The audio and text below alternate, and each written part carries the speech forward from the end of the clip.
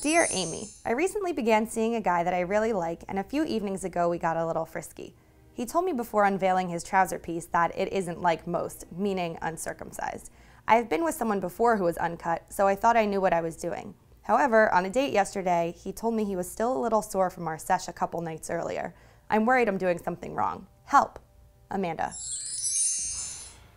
Dear Amanda, during a brief career crisis in my mid to early 20s, I got a job selling cars. Now this is really a stretch for me because I know nothing about cars except how to put gas in them and drive them, but I heard you could make some bank, so I went for it.